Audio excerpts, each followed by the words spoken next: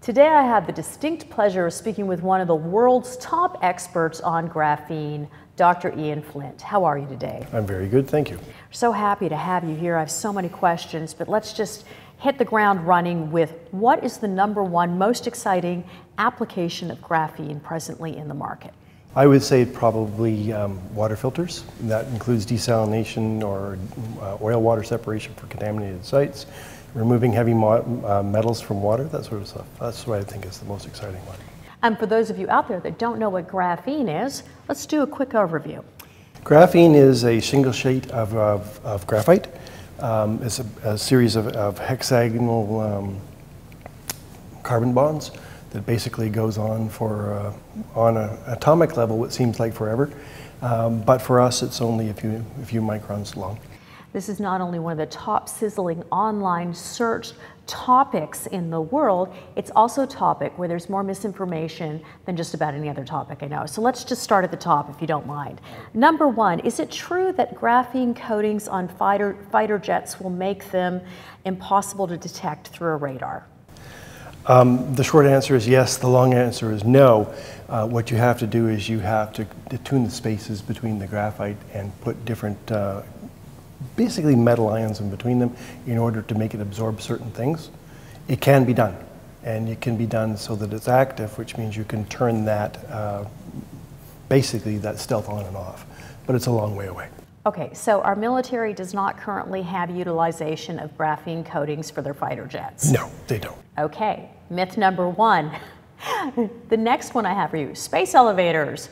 That seems really cool to us. Our numbers went through the roof with a graphene expert telling us about space elevators. Can you tell us quickly what they're talking about?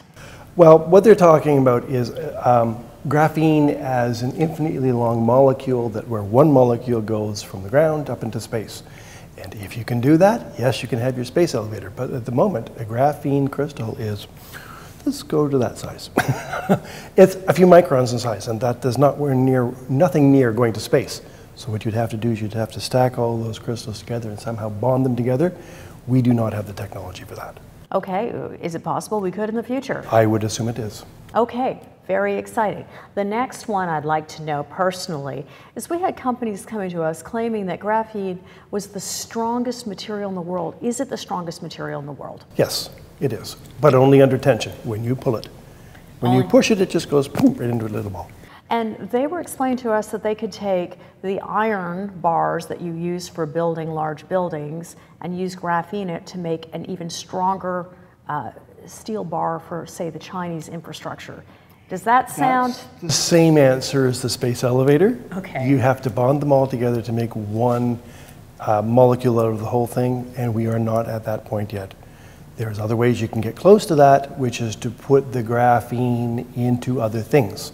Whether that's ceramics or metals or plastics, then you are using some of that strength of that graphene to augment the strength of the material you're putting it in, and you can get it significantly stronger than those current materials, but it's nothing near what pure graphene would do. But I won't even call it graphene because it's essentially a carbon crystal. If you had that carbon crystal, it's about 600 times the strength of steel. Okay, so let's go to membranes though, because they're real and they could potentially be on the market in 3 months. 3 months. And what would these membranes do? I think you were talking about water filtration. Yes, that's what I'm involved with right now. The company is Zero Energy Water. It's one of my projects. And what we're doing is we are basically coating other substrates and then using that to, a direct replacement for the membranes that are used in desalination plants. And the way to think about it is that the graphene is only a few molecules thick, which means that the pressure required to push the water through that is very small, whereas currently there's a lot of pressure required. So what is happening is that membrane, essentially you eliminate that pressure that is needed so that you're saving maybe half of the energy that you would for desalination. So we'll call that half the cost.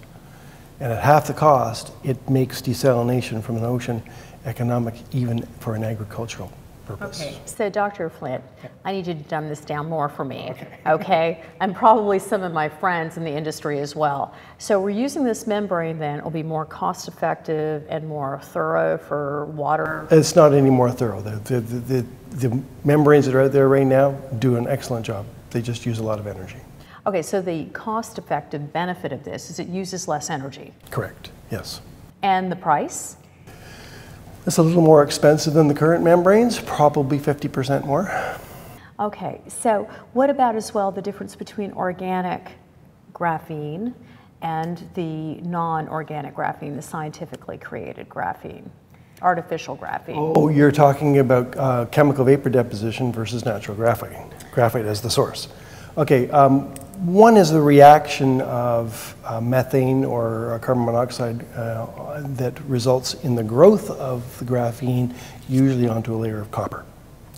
It's very expensive, but you get a very consistent single layer over an extensive period, or extensive area. And that is the stuff that is used in the electronics industry. In other words, if you want to make some sort of a transistor or an integrated chip with graphene, that's what you're doing because it's a single layer. The natural stuff, you're making little platelets out of the material so that it's not continuous over that entire layer, which means that you can't really use it for the same purpose in electronics. It still makes the surface conductive, but it's not as monolithic, which means you can't control it. Well, some graphite companies have come to us and said that their graphite is more competitive for better graphene. Maybe. Which it may be competitive to make the graphene, but it is unlikely to be competitive once you have made the graphene. There won't be a difference because graphene is down to such a small level that almost all the impurities are knocked out from making the process. You're far below the crystal size of almost all of the graphite that's used as the source anyways.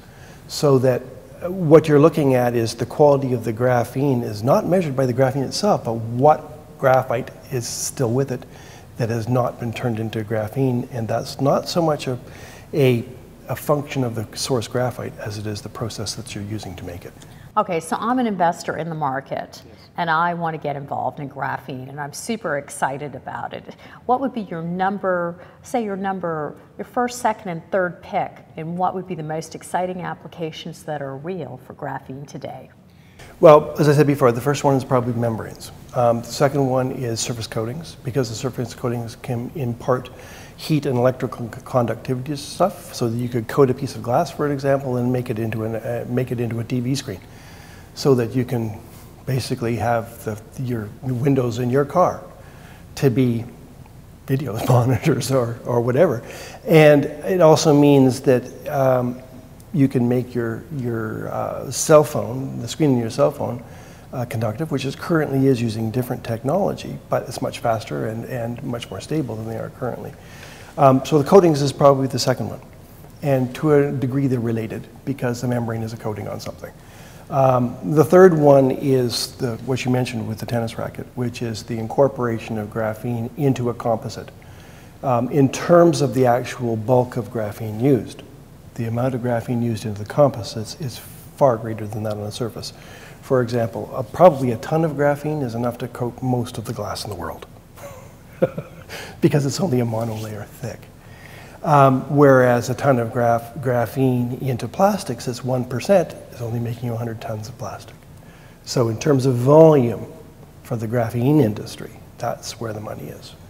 Well, you've heard it here at InvestorIntel. Please join us regularly, Dr. Flint. It's always a pleasure. Absolutely, anytime.